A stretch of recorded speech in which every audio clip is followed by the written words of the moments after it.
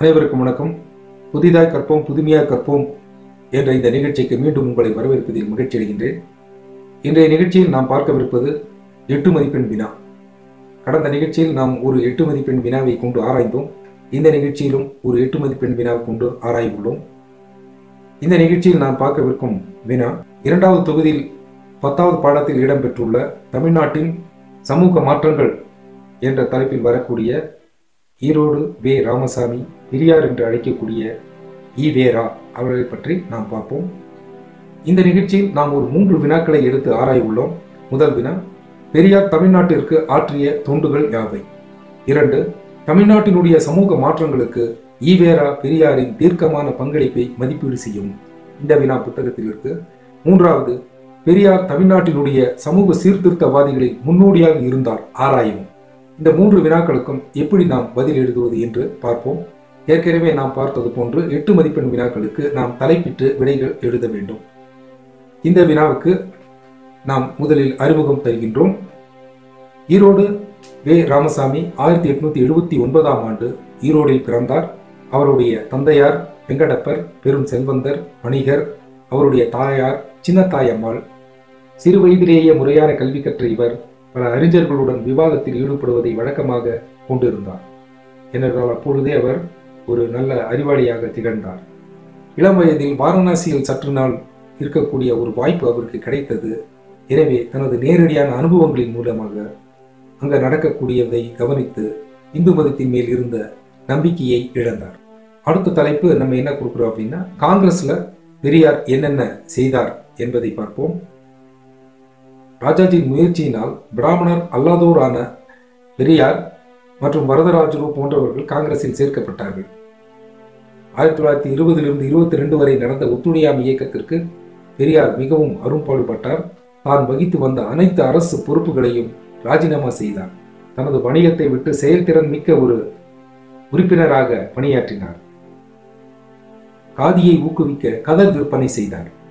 மதுவிலக்கு இயக்கத்திற்கு ஆதரவாக தனது தோப்பில் இருந்த 500 தென்னை மரங்களை வெட்டி எறிந்தார்.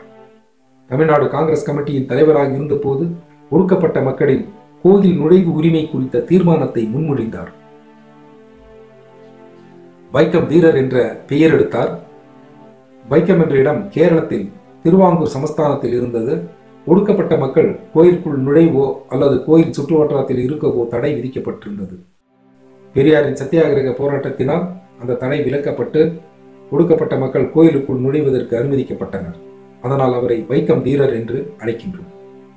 சேரன்மாதேவி குருகுல பள்ளியில் இருந்த சாதி அடிப்படையிலான பாகுபாட்டை நீக்க அயராது குரல் கொடுத்தார். சட்டசபை போன்ற பிரதிநிதித்துவத்திற்கு பிராமணர் அல்லாதோர்களுக்கு இடஒதுக்கீடு கொண்டு வர முயற்சி செய்தார். அது தோல்வியில் முடிந்தது. எனவே 1925ஆம் ஆண்டு காங்கிரஸில் இருந்து வெளியேறினார். அடுத்த தலைப்பு பார்த்தீங்கன்னா, சுயமரியாதை இயக்கம். 1925ஆம் ஆண்டு காங்கிரஸில் இருந்து வெளியில் வந்ததும் அவர் சுயமரியாதை இயக்கத்தை ஆரம்பித்தார். 1925ஆம் ஆண்டு ஆரம்பிக்கப்பட்ட அந்த சுயமரியாதை இயக்கத்தில் பெண் விடுதலை கோருதல், மூட நம்பிக்கைகளை நீக்குதல், பகுத்தறிவை வலியுறுத்துதல் போன்ற கோரிக்கைகளை வைத்தது. இவ்வியக்கம் சுயமரியாதை திருமணம் அல்லது கலப்பு திருமணங்களை ஆதரித்தது. சுயமரியாதை இயக்கத்தின் சொற்பொழிவுகளில் இனம் மைய கருத்தாக இருந்தது. திராவிட இனம் ஆரிய பிராமணர்களால் திட்டமிட்டு ஒடுக்கப்படுகிறது என்பது சொற்பொழிவில் விவாதிக்கப்பட்டது. ஒடுக்கப்பட்ட மக்களுக்காக பாடுபட்டார். டாக்டர் அம்பேத்கருடன் சேர்ந்து தனி தொகுதிக்கு ஆதரவாக குரல் கொடுத்தார்.